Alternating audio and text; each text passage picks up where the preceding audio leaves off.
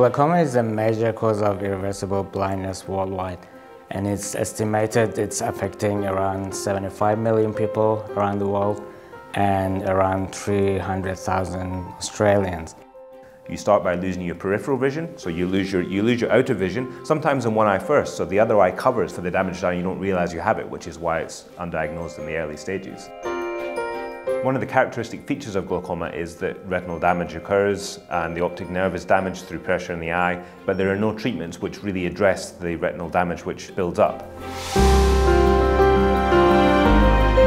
We conducted the largest genetic study for glaucoma to date, using data from across the globe. Glaucoma is one of the most genetic of all human diseases, and so what we're doing is we want to leverage information about the genetics of the disease to better understand how to prevent the disease and how to treat it effectively. What we're displaying here is the whole of the human genome. Each of the red dots indicates a novel association between a particular gene and glaucoma risk. And so each of these red dots indicates a new discovery. Previously we identified over 100 genes and now we are over 300 genes. When we identify risk genes, then it helps us to develop genetic tests to identify people who are at high risk earlier before the glaucoma develops, which can help us prevent blindness in those people.